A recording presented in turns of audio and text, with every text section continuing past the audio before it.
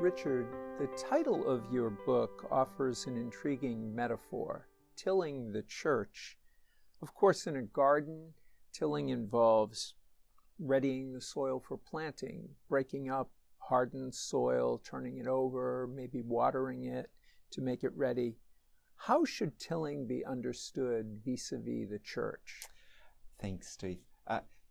Definitely with all of those intentions, really. So it's a title I've taken from Pope Francis's Laudato Si, his document on the environment. So he's obviously talking explicitly about care for the earth. I apply that to the church in the sense of, as a church, we need to break up those things that become obstacles to growth. We need to provide the best possible conditions for the thriving of the Christian community. But also the other thing I've added to it is we need to look ahead. So how does tilling prepare us for what we don't even know is to come yet? And yet we are able as a church to be adaptive to the circumstances that we face. So all of those are the points I try to develop in the context of the book. You have been teaching ecclesiology for 30 years. How have your own perceptions of the church changed over that period? And how is the maturation of your thought manifest in this book? First, teaching for 30 years, you get less for murder in some places. But so I try to remember lately, what did I feel when I first started doing this? I was straight out of doctoral studies. I think what was true then, as it's still true now, is a sense that the church is nowhere near the finish of what it needs to be if it's genuinely to be about the gospel and engaging creatively with the world. I think what's significant about this book that I've come to realize has been also influential in my teaching is the subtitle, which is an unfinished project. And that, I think, is probably my dominant sense of the church, that it's a project that we need.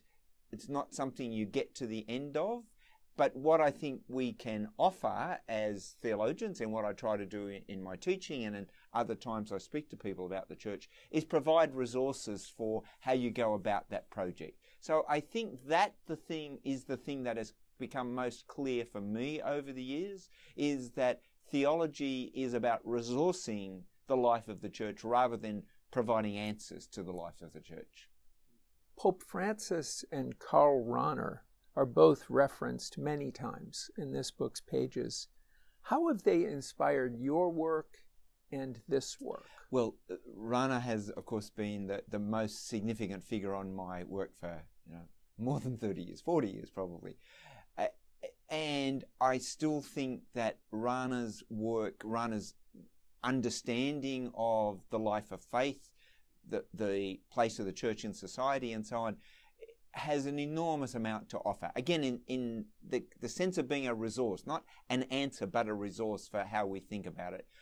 With Pope Francis, even though he's only been Pope now for almost 10 years, I think he has shifted the life of the church. I think he has shifted the way we engage with the society beyond ourselves. I think he's also shifted, particularly through his emphasis on synodality, how we think about the inner dynamics of the church. So I didn't set out deliberately to marry the two of them, but it seemed to me that the longer I worked on this book, that there are so many natural convergences between Rahner's thought and what Francis is trying to do, that it made sense to me to try and bring the two into, if not explicit conversation, but at least to show how they might be those convergences and the mutuality between them might become clearer. And that's not an explicit project of the book, but certainly a subtext of the book.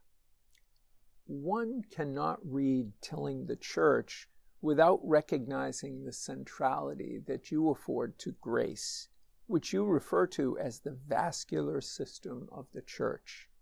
What message about grace is most important for your audience to understand? Now, this, of course, is where the Rahner influence is most strong, because grace is central to his whole theology. In terms of what it means for the life of the church and why I describe grace as being the vascular system of the church.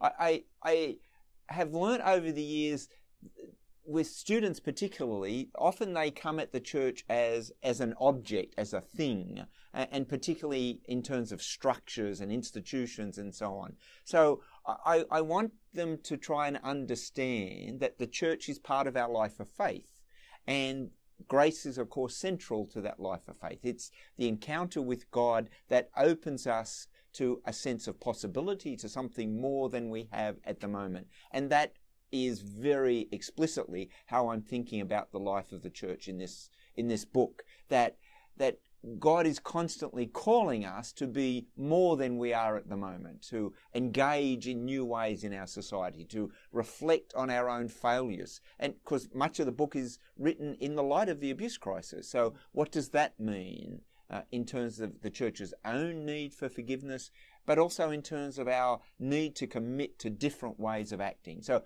for me, all of those are associated with grace, and with the whole notion of pilgrimage, that's also central to the book, that it's grace that draws us in the Holy Spirit on that pilgrimage into a future where we have to live ever more by faith. On page 153, you write, and I'll quote directly here, "Openness to grace is crucial as the church in its various locations contemplates new circumstances and questions, all of which bring with them the possibility of change in the ecclesial community's self-understanding and practice." Is the church, especially in Western Europe and the United States, ready for this grace-inspired openness to change? That's the $64,000 question, isn't it? I think it'd be safe to say that as a whole, the answer would probably be no. In parts, the answer would definitely be yes. What I think is inescapable is that the circumstances in which we operate as a church change. That's, for me, is incontestable, that the world does not look the way in 2022, the way it looked in 1992 when I started teaching. And even in the last few years, take COVID, for example. COVID changed the world and had a profound impact on the life of the church. And my thesis about all of this in terms of the book is, unless we're at least willing to let in that these are questions to us that we need to address, then I think as a church we would increasingly fail to be able to talk to our own time. So what I try to do is to name some of the things we need to address as church in our present time, and then to go back to my first answer, to think about the resources that we have, that a theology of church can provide, not to give us the answers to those questions and those new needs, but to encourage us to keep engaging with them. So if there's one sort of sub-theme in this whole book that I'd want to emphasize in response to your question, it's the need to keep engaging with the world that we are part of. Now, I think Pope Francis and synodality is moving us even farther down that road, and we know that the response to that has been uneven across the church. But where it has been positive, where people have begun to pick it up and run with it, we see that the creativity that there is in the life of faith can really begin to emerge. So, and that's certainly what I'd wish for the church as a whole across all of its contexts. Going back to the concept of tilling, you seem to deliberately avoid designating any special group within the church, for example, the ordained, as the tillers. Is tilling, as you see it, a mission involving the entire ecclesial community? And if so, how might the church manifest this common mission among people of God? The short answer to that is definitely yes, that tilling is for everyone. I did very deliberately want to develop a theology in this book that emphasizes that the church is the whole people of God. Now, that's obviously not a new concept, it's not particular to me, but whenever we narrow church down to structures or particular ministries, it means lots of other people simply become passengers. Again, one question I often use with students when talking about the church is, does the way you use the term the church, just that description, does it include yourself? And if it doesn't include yourself, why not? Because then if we're not included in how we talk about the church simply becomes somebody else and not me. So there's a way in which I can be the church for the people who are part of my life that nobody else can be. You know, Pope Francis is not going to do that, but I can do that. So I think to develop our understanding of church that puts the emphasis on the whole community of the baptized, and not to necessarily, you know, do things that are spectacular and get in the news, but to be people of faith who translate that faith into action in how they engage with the people in their life. That is being church, and that is what all of us can do, and even more particularly, it's what grace calls all of us to do. And Richard, this is your final question.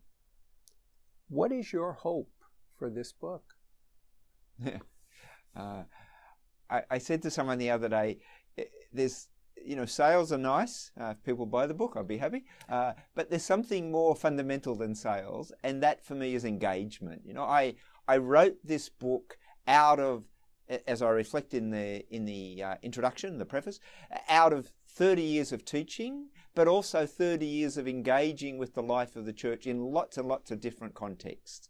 And what all of that has come to mean for me is that to hear a lot of people's unhappiness about the church, their hopes about the church, their frustrations, and what I want to provide through this book, again, use my word of the day, is resources for how you might think about and deal with some of those frustrations. So it's engagement with what the book seeks to be about, not even with the book itself, but with how the book sees the church as an unfinished project, how it offers guides for thinking about that project, and how, if we collectively are engaging in that project, we do have a different church. Not a perfect church, not a church that will never need to change again, but a church that is on a path that is the path of pilgrimage, of being able to respond to the challenges, confident that the Lord is with us, that we are being led by the Holy Spirit, and that therefore we have something to offer to our world. So they're my hopes for the book. Well, Richard, thank you so much. Thanks, It's been a Steve. pleasure to talk with you. I really appreciate the opportunity. Thank you.